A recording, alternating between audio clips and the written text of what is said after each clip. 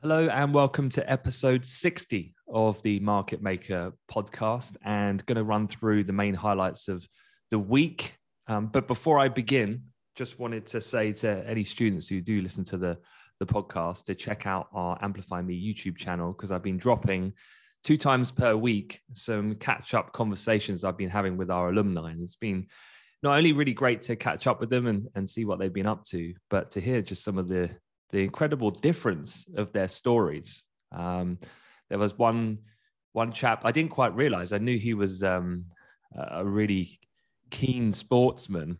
Didn't quite realize he was a pro swimmer. And then chose to go to Loughborough, actually switched from swimming to then join the GB rowing team. Obviously. But then the pandemic hit, and he had to kind of rethink because they couldn't train.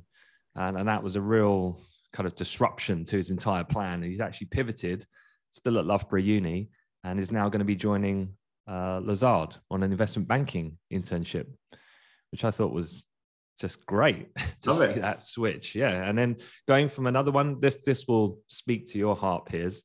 Chap I spoke to last week, and he obviously was with us in the summer of 2021 to train mechanical engineering. And now he's going to be joining a trading role at HSBC. Wow. Sounds very similar, actually. Someone else I know. I did see that on, was it on your Market Maker email? They had the kind of subject line was mechanical engineering to HSBC. Oh, sorry. Did you think that was going to be you? Were you disappointed? I thought it was going to be all about me. So then I opened it up, really excited to just read about myself. And I'm not mentioned at all. Like, cheers. So just to recap for anyone who's just joining at episode 60, you were a mechanical engineering, right? Mechanical engineering student, yeah. And then moved straight into finance with HSBC. So, trod that path. Yeah, I knew. Not. It was a lot. It's a long. We're talking 20 years ago now, but I guess there's similarities, right? In that you're going from a non-finance background into the world of finance. I mean, these days though, the landscape's way different. I would say for youngsters coming through now, just in terms of the knowledge you've got to have, or the experience you need to have gained to kind of bridge that gap between non-finance and trying to get a role in finance. And look, that's mainly because I guess content information is so much more readily available than back in my day. So I think, the bar has been raised, right? So there was no internet back in your day, right? Hang on a minute. Although I will say, this is going to properly age me, and people listening to this are going to go, what? My first ever email address, I didn't have email until I started university. And that's just because it didn't really exist. I mean, I started university October 1997. And so literally my first email address, and I didn't have a phone. I think it might have been the second year of university. I got a phone, and only because no one else had one. Basically, I had the first phone, and only because it was my dad's. My dad was traveling a lot for work. He was on the road a lot, so he had one. He was like an early adopter, let's call it. And so he was changing handsets. I mean, I say handsets. I mean, backpacks. You needed some kind of heavy lifting equipment to take this thing around. So I had this brick. It was nicknamed the brick by my mates. But yeah, I had a mobile phone in year 2 when no one else did. And then like the Nokia revolution. Oh, okay. So it all makes sense now. It's completely clear to me. Because how long have you been married for, Piers? I've been married for coming up 17 years. Okay, me quickly running the math. So you probably met your wife Sue when the brick came out. You are nail on the head. I was rocking a mobile phone, and I was the coolest guy on campus. That was it. Just locked it in first year. Right. Bang. Want to do a call? Want to call your mum and dad on the brick? Absolutely. Okay. Anyhow, well, I don't want to make you feel any older, so we'll move on. And you, by the way, you can take off your Dyson Zone headphones with your air purifier mask. By the way, I don't know if you saw that this week. Oh my God! Did you? Yeah, did you see the pictures of that? Yeah. Don't buy that. No one's ready for that. That's. Are you sure that's? I mean, it's the 1st of April today. I did think that. Yeah. It's got to be an April Fool's joke. No. Well, it can't be an April Fool's joke, not an April Fool's, surely. Well, this is true. Yeah. All right. Yeah. Strange one. But look, let me just do a quick fire through some of the week's major news, and absolutely feel free, Piers, to jump in if you've got your 2 pence to add. But Vladimir Putin, he said that Russia would continue supplying gas to Europe even as it demands customers pay in rubles. And you might have clocked that he was having a lot of conversations, or Russia were, with India. I just find that whole situation just so fascinating on the geopolitics, whilst the West is taking very stern kind of position in a unified way. But at the same time, we definitely want to embed ourselves with India and China for the long term. Yeah. India are having complete conversations directly, because I was reading about it, the amount of military equipment that Russia provide to India. And then basically the Indians saying, okay, yeah, we'll find some way of circumventing the SWIFT ban so that we can continue propping up and purchasing oil and paying in rubles. Yeah. But the ruble, how's that going at the minute? Well, I was just going to say, we were talking about Ray Dalio's kind of, changing world order and the kind of super long-term kind of cycle where you get superpowers coming and going. We were talking about that the other day, but this is definitely another sort of chapter in that story. It's where actually the West and their power and control is waning, because you've got India talking to Russia about, well, we'll have that. But the thing about it is, because of the pandemic, governments around the planet are in severe debt, right? So they're financially incredibly strained, and then the oil price spikes, right? And India, I mean, what's the Cold War to them, right? It's nothing, right? In the short term, at least. So look, they're financially strained. Oil's gone through the roof. Hang on, here's Russia going, look, we can actually sell you some oil below market prices. And they're like, yep. Because India have got a big problem in that they don't produce much of their own oil. It's pretty much all imported. So for India, this oil price spike's a nightmare.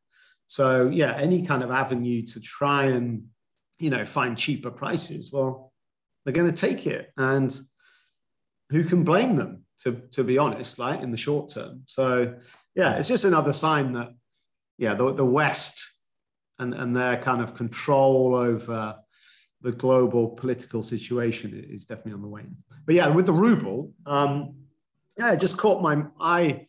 Obviously, the ruble, we were talking about it a few weeks ago when the invasion began, and the ruble got absolutely slammed, record all-time ever lows against the dollar. And obviously, the invasion's been ongoing, and maybe Russia are getting pegged back, and sanctions are obviously still fully in force, and even will we get more sanctions? We don't know yet, but I guess what I'm saying is all of the reasons as to why the ruble collapsed are still there, yet the ruble has now almost made a full recovery.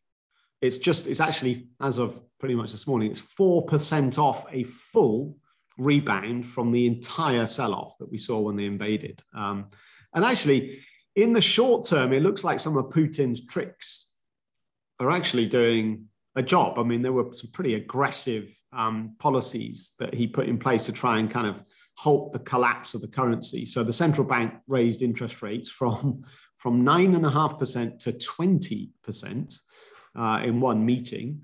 They then imposed a 30% fee on purchases of foreign exchange, right? So just making it just too expensive to bother trying to convert your rubles into something else.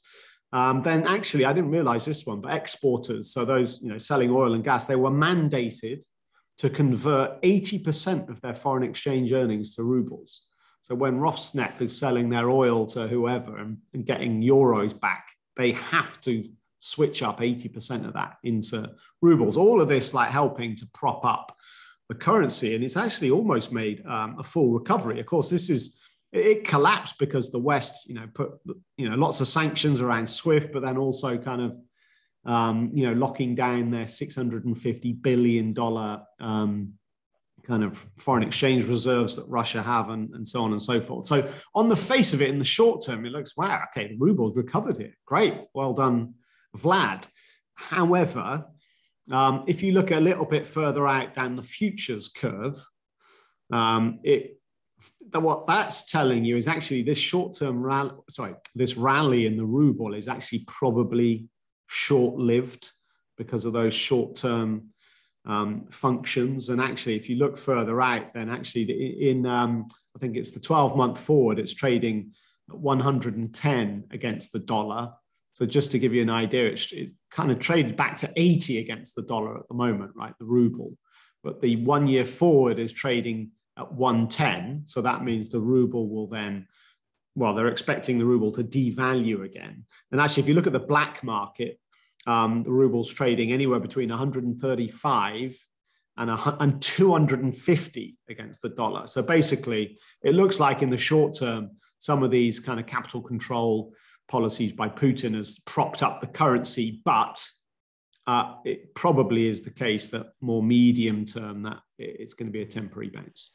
It's interesting because like when you think about that situation and the immediacy of what has to happen now from the authorities, whether government-led or central bank, and then repercussions over, let's say, a more medium-term horizon, say 12 to 18 months. It's interesting from a central banking rate point of view to tackle inflation, from a Biden oil flood the market point of view to counter inflation. There's a recurring theme across the broader landscape at the moment. If you were an investor, I'm not talking a fund manager, I'm just talking you're a person investing in markets as a normal consumer. What is the best strategy here? Like, you're not institutional, so I'm not looking at some sophisticated structured product of hedging myself and XYZ. Yeah. Just, is cash better at this point? And then you're looking later to deploy once there's more like timing. It depends on your risk profile or risk appetite. Defensive is good. I guess the sensible thing is to use most of your capital and deploy it in a defensive way, but with a small amount of your capital, maybe go after some of these shorter term, large fluctuations, because there's some huge opportunity, but it's just super high risk because the speed and distance some of these markets are moving, it's just savage. And if you get on the wrong side of it, then you're very vulnerable to, the psychology of, letting losses get out of control. And so that's why if you do want to go after some of these short-term plays, you've got to do it in a way where the amount of capital you're deploying on those kind of strategies is relatively very low to the amount of capital you've got to invest overall, So that's kind of how I play it. And then secondly, whilst you're, I don't know, for stuff like oil, and we'll talk about it in detail in a minute with Biden's kind of move. But I think with oil, I think a lot of people listening may be kind of playing a long-term sort of strategy with oil that might be centered around the kind of the longer term, lack of infrastructure and the longer term supply demand imbalances. And it might be that, it's been, obviously oil prices have gone up dramatically, but they've blipped quite sharply lower yesterday. And I guess this is a test of your mettle. It's a test of your conviction over your trade, right? All these kind of episodes are trying to knock your confidence. They're trying to, this is what markets do. I mean, it just feels like they're trying to do everything to get you out of your position, to scare you out of the market. And, I think it's, you've got to stand firm and you've got to play, noise. I guess the amplitude of the noise at the moment is huge. And so it's never been harder to kind of stay true and stick to your conviction. So, yeah. It's always interesting, given what you said, like working with retail traders over the years. It's almost like they're 1-2 lots and they feel like, the market knows about my 1 or 2 lot position and they're coming after me. But yeah, as you said, totally psychological in that way. But well, look, let's move on. There's plenty of other headlines to quickly touch on for the week. The other were a growing number of US institutions becoming more bearish on China. So namely Morgan Stanley, they cut back. So did Citi, their growth forecast for China. They were citing strict adherence to its non-tolerance policy expected to stay in the coming months. This comes with their outbreak at the moment, as about as bad as it has been. I think it was this week, wasn't it? Shanghai. They're going on a 2-part lockdown in different parts of the city. But of course, this is going to be a much more longer drawn out thing, as just mentioned, with the zero tolerance policy. And what we have seen earlier this week, Chinese manufacturing service PMIs both dipped below 50 into contraction territory. And that's the first time that's happened since the onset in Wuhan of the initial COVID outbreak in Feb of 2020. So definitely keeping an eye on that. Later today, we've got non-farm payrolls. So we're recording this on Friday morning. Later this afternoon, that is coming out. Expected to be a good report. And the market probability at the moment is at 69% for a 50 basis point rate hike. So that has come off a bit. It has, yeah. I think it was up and around 80 at one point. But today's number expected to support the narrative for that move. And then we got flipping over to Bitcoin and the crypto space. Bitcoin getting close to knocking on the 50K marker again. I can see in the futures market, which I look at, the Bitcoin future having run up to that point has faded back down to around 45 as of right now. But any thoughts on the crypto? Yeah, I mean, these crypto fans, they've been finally, a bit of respite. Finally, people looking at their crypto accounts and, just enjoying having the position on again. I think it's been a very painful few months, right? And it's been one where I guess, again, coming back to psychology, right? If you've got your crypto wallet or your crypto account or whatever it is, then I think for a few months now, people haven't really been looking at their account, right? They haven't been going on their phone and just checking in, how much are we up today? Because it was always down and down again and 10% down and 25% down. And it's like, oh God, I'm just going to ignore it. So you just kind of delete the app kind of thing, right? But of course, when markets start going back up, you're there checking every 5 minutes. It's gone up another percent. Oh, wow, another percent. Great. And you feel good about your position again. But so it's been a very big move to the upside across the crypto space. I guess it's technical. I mean, we had the downtrend that started beginning of November and kind of now we know bottomed out when was it, kind of towards the end of January, right? And for Bitcoin, that was a move from 60, let's just call it 67,000 down to sort of 35,000, right? So a big sell-off. And then we kind of chopped sideways for a bit and we kind of broke the downtrend. And what's happened this week is actually Bitcoin's made a new high for the year. So it's broken out of its consolidation range, having had a big sell-off, sideways consolidation range, now it's broken to the upside.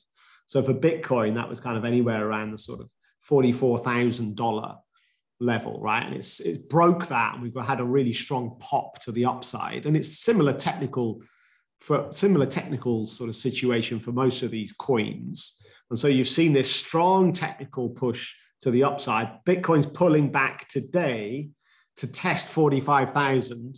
So this is like, now you've broken up above the range, and now it'll pull back, and it'll be interesting to see if we now get support on the top side of that previous range. But so a lot of it's technical. I mean, of course, I guess the macro side of things, we haven't had much new negative. I mean, obviously the Ukraine-Russia thing's still ongoing, but it hasn't, I guess you would maybe describe it from an investor's point of view, it hasn't re-escalated. And so I think maybe maybe the macro side of things has just calmed down, and that's enabled the technicals to kind of kick in. And that's mainly it's a technical sharp break to the upside. So yeah, people enjoying looking at their crypto accounts. Do you know who's enjoyed or been the biggest kind of payoff from the crypto space this week? Elon? Or football player. Oh yes, Messi. Messi. Didn't he sign a $20 million? Just $20 million, 3-year deal to promote a new crypto fan token platform. So yeah, bagging himself an extra 20 mil. Yeah, well, he's got to find work, because he's going to be retiring from his day job soon. So he's got to find some avenue to keep his lifestyle going. Well, 20 mil. For how many years is that? 3 year. So he's got to promote that for 3 years. Mm. Yeah, that's all right, isn't it? That's a decent gig. Well, let's hope he's filing his tax returns. So let's have a look elsewhere then. In the UK, one of the major things you're likely to read today, the 1st of April, is your energy bills are going to get a heck of a lot more expensive. This isn't unforeseen. It was always going to comes as part of Ofgem's cap increase, just given the wholesale price increases that we've had. Customers on a default tariff could see gas costs go up 81%, electricity prices 36%, comes at a point where living standards are falling at their fastest pace in at least 66 years at the moment in the UK. At the same time, looking at the UK economy, house prices got to be falling, right? It's funny, isn't it? I mean, I don't know when that conversation would have started for you. Perhaps the first few years when you started working, people saying, "Oh, Piers, you should get on the housing ladder," and you're probably saying at the time, "It's a bubble. They shouldn't be buying at these levels." But UK house prices have risen at their fastest pace in 18 years. Annual growth has hit 14.3%. Price to earnings ratio, as you would imagine, is now all-time high. I couldn't actually find the figure, but last time I looked, I mean, it's just frighteningly disproportionate to people's wages at this point in time. So yeah, the housing market just isn't stopping, it seems, at this point. Some of it, by the way, can I just add in a slightly different angle here? Because obviously people look at house prices and it's always about, supply and demand, I guess, like any financial asset, right? The price is driven by supply and demand. However, there is quite a big, unusually large external element to come in here, which is inflation. Because the cost of building a house now has gone through the roof. See what I did there? But so there's, stuff like lumber costs, it's actually been right up at the top end of the scale of these commodity inflation spikes. And actually, this was pre-Russia, Ukraine. So the cost of building a house is feeding down in. So that's obviously new supply, right? The new housing stock coming on the market is having to be sold at a higher price because the builders just don't have the margin anymore. And that's having a filter through effect to the secondary market of existing housing stock. So there is that inflation element that's playing an unusually large role, across the housing spectrum. And then just to cover off the more of a corporate finance theme, global deal making has fallen to its lowest level since the start of the pandemic. First quarter this year, 23% lower than the same period of last year. SPACs, the SPAC attack is over. They're pulling back. It's down 78%, but the PE firms are deploying their cash. They've had their strongest ever start to the year. One of the big deals Yeah. that came out this week was RBC Wealth Management agreeing to buy Brewin Dolphin. Yeah. All cash deal, 1.6 bill. Yeah. So there's still activity happening. It's quite interesting what you said there. So M&A deals generally are down, what did you say, 25% down year on year? 23, yeah. But the private equity space are having their strongest ever quarter in terms of volume of investment. Yeah. So that FT this morning. Yeah, that's an interesting divergence there, isn't it? I guess the thing about PE, there's certain pots of money that these PE firms have to invest. Here in the UK, at least, there's this thing called VCT.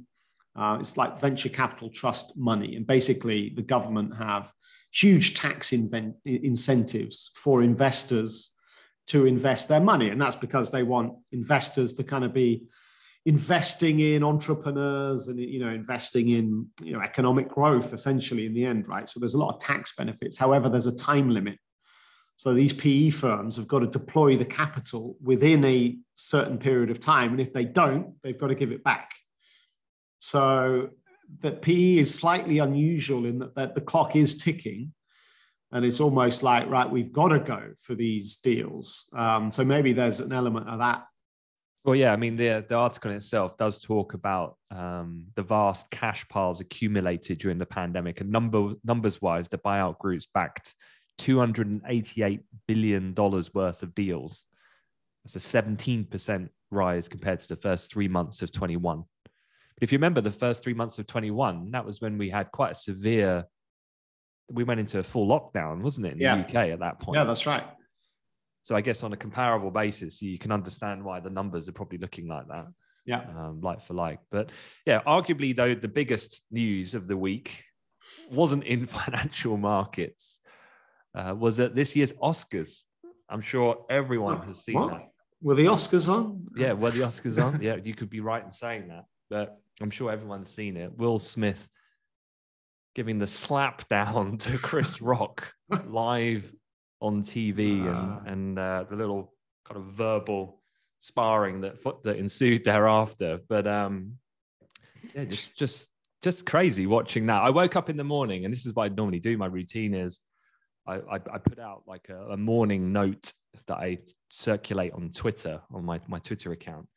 And I go through, I'm looking at market news. But when I go on Twitter, I can see the trending hashtags or trending words on Twitter, and it was like coming up with Will Smith, and then someone left a video on a comment on a video I did the day before saying, "Oh, no mention of Will Smith," and I was talking about markets, and I was like, "What's going on?"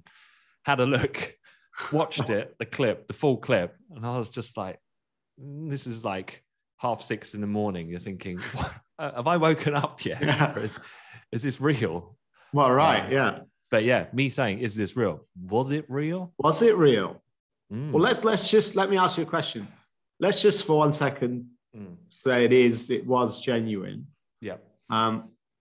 Was he right, or was he in the right or in the wrong, Will Smith? He's in the wrong. Okay. Yeah, I'm not going to skirt the issue. He's in the wrong. He should give his Oscar back. He should be banned from the Academy. He should be dropped by any sponsorship deals. It's wrong. Don't sit on the fence. No. But what about? All right, I'm going to play the other side of that then.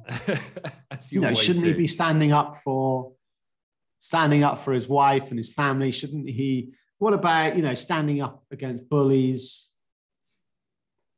So is that so? Let's say a guy in a bar says something to me with my wife, so I should just go up, punch him in the face, and then the whole party ensues. His friends we have a big bar crawl, big bar fight.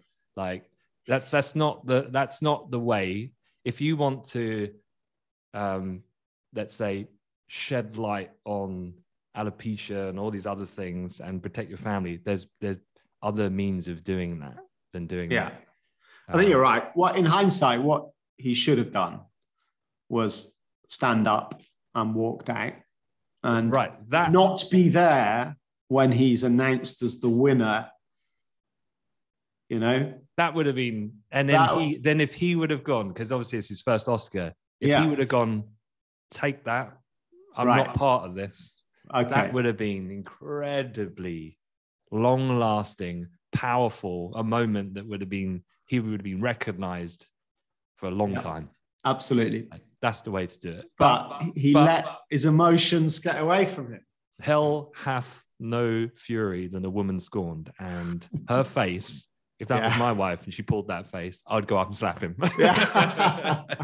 So I totally know where that feeling comes from, because I'd rather not be on the wrong side of my missus. So, but look, a couple of stats there. 40 million Americans used to routinely watch the Oscars through the 90s. This is live. 40. Yeah. Through the 90s and the noughties. Sunday show clocked in at 17. Oh wow!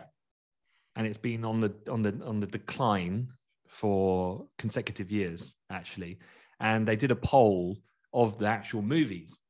And, you know, recently there's been Korean movies and lots of other small, more budget type films that are getting airplay. Actually, the majority of Americans, this poll found, only heard of 2 of the 10 Best Picture nominees. Wow. But that's a problem, right? Because if you look at Netflix and streaming services, a lot of it is foreign film. Yeah. And if I remember back to the 90s when I was a kid, it was all Hollywood. Yeah. But it wasn't anything else than Hollywood. Yeah, that's right. And so there's the big releases in the cinema. And, you know, every couple of weeks there's a new release and everyone trots down and we all watch it. But yeah, there's so many different sources of this content now coming left, right, and center. And, you know, if you don't have a Netflix account, well, then, you won't have heard of it or obviously not seen it. So, yeah, it's a problem. They need to evolve. The Oscars, they need to evolve like the industry has evolved. And, so this comes full circle back to the first point. Was it staged? Well, yeah. I mean, you look at those numbers and you do think. Because I'm probably going to tune in and watch next year. Just in case, right? If Will Smith is front row. Let's go. Right. So let's get into we got 2 topics we're going to discuss in just a bit more detail. One being the announcement of the US to tap the SPR to a historical amount. And then we're going to talk, probably coincides with this, to dovetail the US yield curve inversion, which we had at the beginning of the week. So to start with, the US will release roughly 1 million barrels of oil a day from its reserves for 6 months, beginning in May.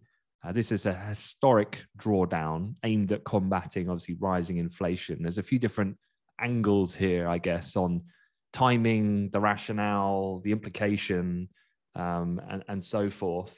It's not the first time the US have done this, of course. They've done 2 other large releases of oil during the pandemic. In the past 6 months, 50 million barrels in November, 30 million came in March after the Russian invasion as well. But this was a total of 180 million. So he's definitely ramping it up. And yesterday's price movement was pretty severe. I mean, we saw a sizable sell-off. We have seen quite an aggressive bounce actually this morning, but we were trading pre-announcement around a 108 handle in front months WTI futures. We got down, we actually broke 100 in the overnight Asia Pac session. Initial thoughts, Piers, on what's happened?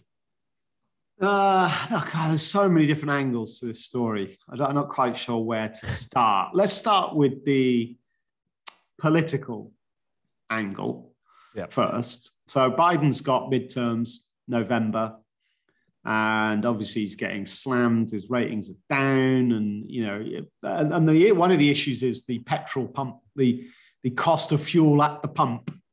Okay, so this is his immediate strategy. Let's get the fuel at the pump cost down.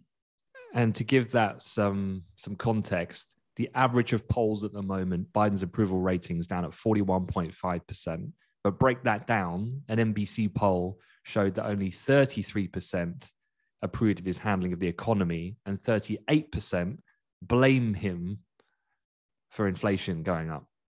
Right. Yeah. So look, his immediate strategy is I've got to try and turn this around before November.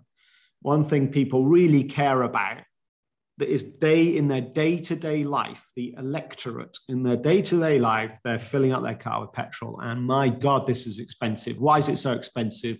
Who's in control here? What the hell's going on at the top, right? So he's got to address that fuel pump cost. At the moment, it broke above $4. And this is, I guess, one of the key things. To give you an idea, this is $4 a gallon. Okay, now in the US, and that's a record, by the way. So in the US, if you take the last sort of 20 years, like in the noughties, it kind of trended from about $1.50 a gallon up to kind of top out at about $3, right? Then we had an oil spike in 2008, where oil hit $150 a barrel in 2008. The petrol pump cost got up to $4, okay? Then it came back down sharply. And basically ever since then, ever since 2008, petrol pump costs have been in the range of $2 to $4 per gallon, okay? And in recent years, since in the last 7 years, it's been $2 to $3 per gallon. Now, Russia-Ukraine's kicked off, and now it's broken up above $4, and everyone's shouting and screaming about it, okay? So his initial reaction is, got to get this price down. How am I going to do it? And there's two parts to this strategy. We'll talk about the risks more medium term in a minute, but its two-part strategy is, let's flood the market with excess supply. Let's add 1 million barrels more per day from our emergency reserves, okay? Second part, he's trying to persuade Congress to implement what he's described as a use it or lose it policy towards oil producers, and particularly shale oil producers. And basically what he wants is Congress to introduce a new law where operators forfeit leases on federal lands if they do not opt to drill on them. He's trying to force US shale producers to drill more oil. At the moment, US production is at 11.6 million barrels per day.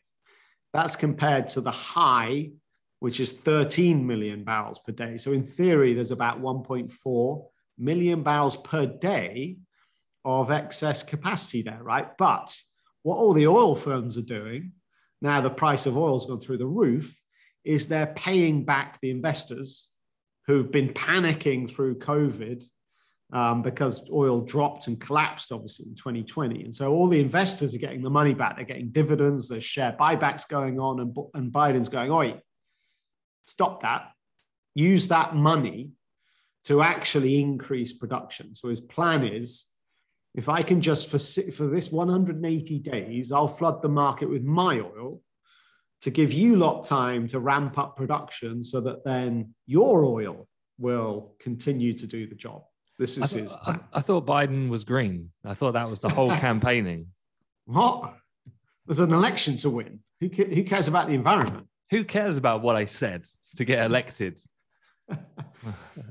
So yeah, the other layer on with this as well is that whenever a big political announcement comes out that's in some way unscheduled, it's never by real surprise from a strategic point of view from whoever's saying it, in this case administration, because they came out and made this announcement right in the middle of the monthly OPEC meeting. Like, yep. Literally. And not even that, they drip fed the source out in the overnight session, where in European time, then before the OPEC meeting, and then they then confirmed it in the middle of the OPEC meeting. That's just like a middle finger up to Saudi, who aren't actually prepared to give Biden any face. And that's because, well, I guess a few reasons, but number one, Biden, when he came into office, was quite aggressive about Saudi and the Khashoggi incident and wanting to, stand up against that. Number two, the US are desperate to do a nuclear deal with Iran to try and get more oil back into the market. And obviously Saudi do not want the US to do a deal with Iran. And so, the Saudis are like, screw you. So when Biden's desperately trying to say to Saudi, look, ramp up production by more, accelerate your increase in production, Saudi like, whatever. So yeah, he's had to go it alone. But as well, the added benefit or upside for him is that he looks like he's being protective and assertive of American interests. And that's where he's trying to spin. But look, I don't want to sound like we're talking down Biden too much. So just before anyone starts going, oh, you sound like Trump guys, I just want to even the score a little bit, because I was thinking, I'm sure Trump sat there on the sidelines watching all this, thinking about what's my next move. And I was just had a look, because this week I saw the stats behind the downloads for his Truth app, which obviously hasn't been out that long. Truth Social. Do you know how many app downloads he gets a day on Truth Social? What do you reckon? Downloads per day. Well, I know he had some very punchy forecasts in terms of active users by year end, but how long has it got a big following on social as well? How long has it been available for, this app? Like maybe a month or something?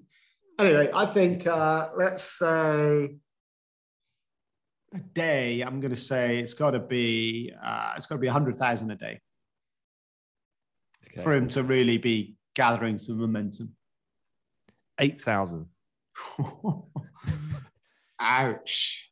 And when he initially, the initial launch of the app, it hit 170,000, but it's slowly declining to the point now it's got to 8,000. The number of daily active users on Apple devices over the past week, so DAUs, the closely followed metric that you look at for these types of kind of software, I guess, usage, 513,000. Jeez. To give you a bit of context, daily active users at Twitter, 217 million. And he's clocking in at 500,000. He's got a real problem here, because launching any new kind of social platform like that, momentum is absolutely everything. And looks like he's lost it. So good die on its face. Yeah, the Digital World Acquisition Corp, that was his SPAC, if you remember, merging with the Trump Media Tech Group. That shed 31% of its value since it hit the peak in February, so only a few weeks ago. Well, he's going to have to run for election again, because he's going to need some marketing airtime for his app. And the best way to do that is to try and run for a second term in the White House. Yeah, I guess for nothing else than other than your own personal gain. Yeah, well, that's the only reason he'd do endeavors. Yeah. Right. Oh no, it's for the love of the country, Piers. What? But guys, just to conclude on the oil situation, then, one of the things that people talk about a lot is this structural deficit, and one of the other things that I saw was about market rebalancing, the fact that the market's short of Russian crude. What's the actual implication? So I guess my question is, the price of oil has come down in the 24-hour period since this announcement has happened. So this is going to happen over a 6-month period. What is the longer-term impact of this? I mean, is this going to work or not? Well, but it for sure increases the risk and uncertainty ahead. I'm just, to start with, talking about the Strategic Petroleum Reserve.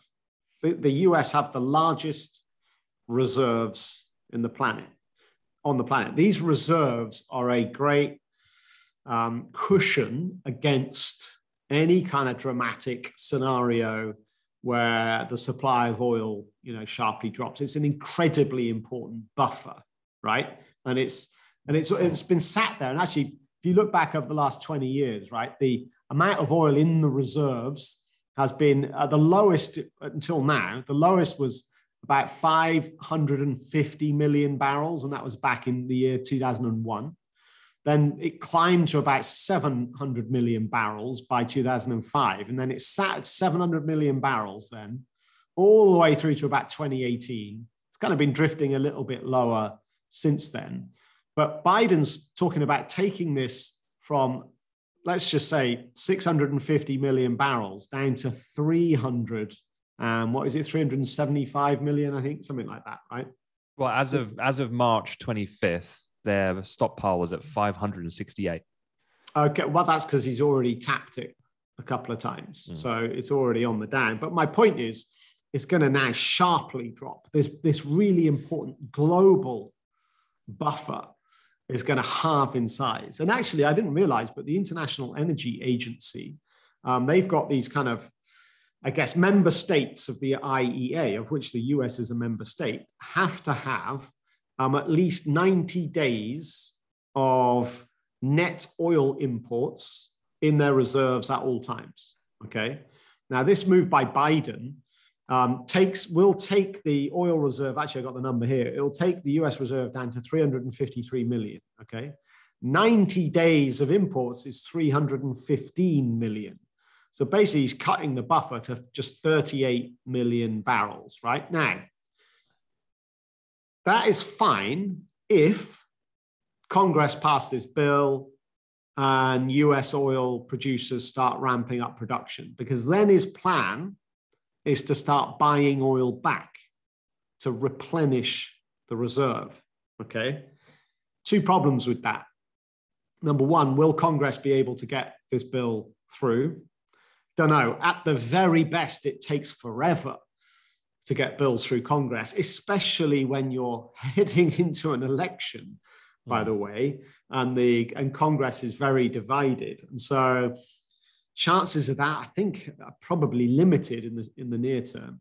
Secondly, you got banks and traders actually spinning this on its head and saying, actually, this is bullish for price, medium term, because if you have a look at futures pricing now in like 2023, they're on the up, because what they're seeing now, what they're going now is, well, we've for sure got guaranteed increased demand in 2023 because the US are going to have to be replenishing. There'll be big buyers in the market replenishing their stock. So, and obviously the biggest risk of all is if the Russia-Ukraine thing escalates further, if more Russian crude comes offline, well, then our buffer has vanished. And so I'll go back to my point at the start. The risks have ramped higher.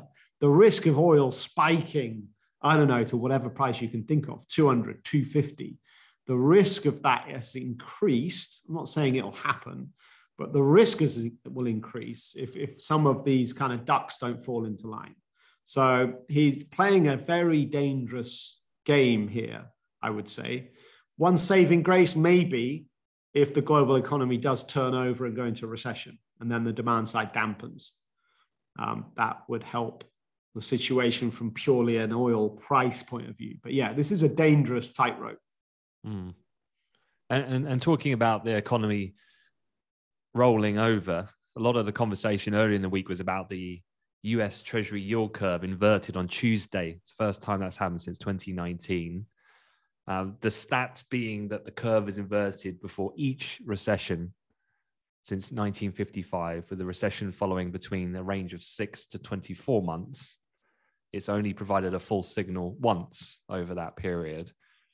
What do you read into that? I know there's always this kind of history repeating itself, but is this time any different? There are circumstances that are a little bit different in terms of the fiscal monetary situation. I mean, what I'd say first is that kind of, it's the best recession indicator, which means from a human behavioral point of view, it's almost like now ensured that it will continue to be the best, just because when it happens, when the yield curve inverts, which is when long-term yields drop below short-term yields, okay? When it happens, well, it's all over the press. Well, oh my God, recession. What? Oh my God, we're going to have a recession. And of course, this then shapes behavior. And it shapes behavior on all levels of the economy, right? Yes, at the investor level.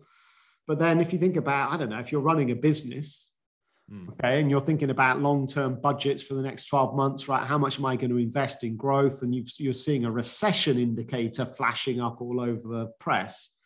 Well, then inevitably that's probably going to put you on the back foot and you'll be a bit more defensive, right? So it'll influence investment, which then has a negative impact on growth. And so it's like a self-fulfilling scenario, right? So that's just one thing to say.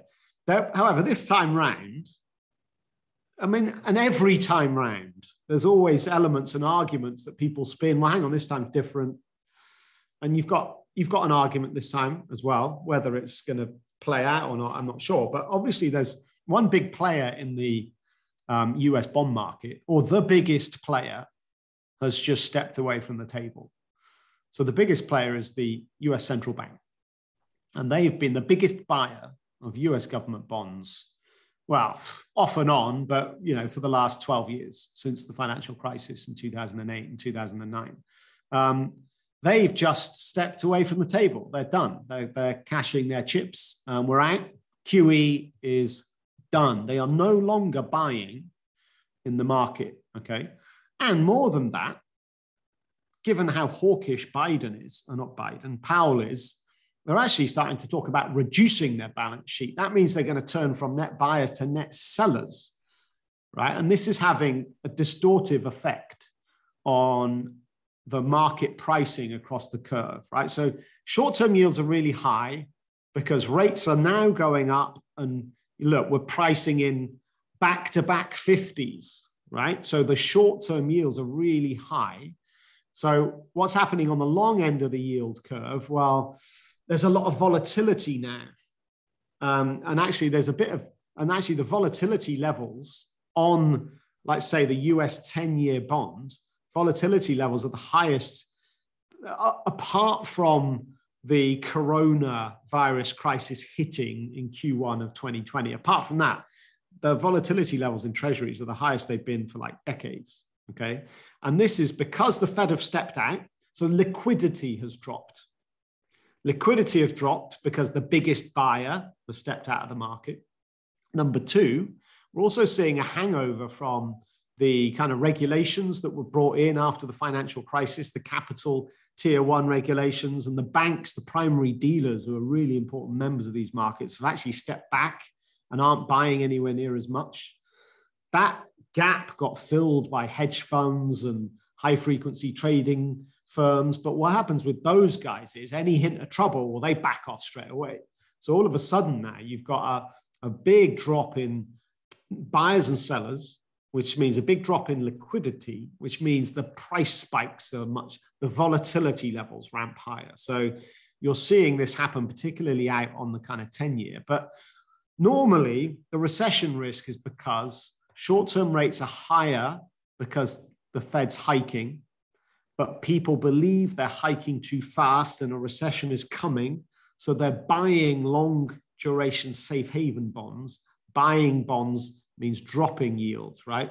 So you got yields on the short end going up because of rate hikes. People think it's an error. They're buying safe haven debt, which is forcing yields down on the longer end. That's your inversion. And that's why it's called this recession barometer. So, and just for people who are, let's say, not as sophisticated in looking at buying bonds in the long end, they're just looking at that, or just long only equity exposure. Just to be clear, the signal firing doesn't mean that's it. Equities just start dropping, right? Timings wise. I mean, this is where the theory kind of, I guess, gets undermined, because whilst it is a recession barometer, each time the yield curve is inverted, we get a recession. The amount of time between inversion and the actual recession beginning, as you said, is anywhere between 6 months and 24 months. So this does undermine the theory. So I wish I could get that kind of wiggle room on any projects that I work on. Exactly. So, but if you add in all the other kind of macro themes, then, I mean, I don't think we need the yield curve to tell us there's a recession risk, right? I mean, it's almost like why has it taken you so long, yield curve, to invert? because hang on, we've been worried about a recession for months now, given the inflation situation and, you know, Russia, Ukraine, and all the rest of it. So I don't think it's the biggest surprising news. Oh my God, wow, let's start panicking. It's just another piece of news that adds to the kind of building evidence that, yeah, economies are maybe in a bit of trouble as we move into the second half of the year. Okay, well, on that bright note, let's wrap up the the episode for today. Thank you, Piers, as ever, for sharing your insights. And yeah, I'll see you next week. Yep. All the best. Have a good weekend.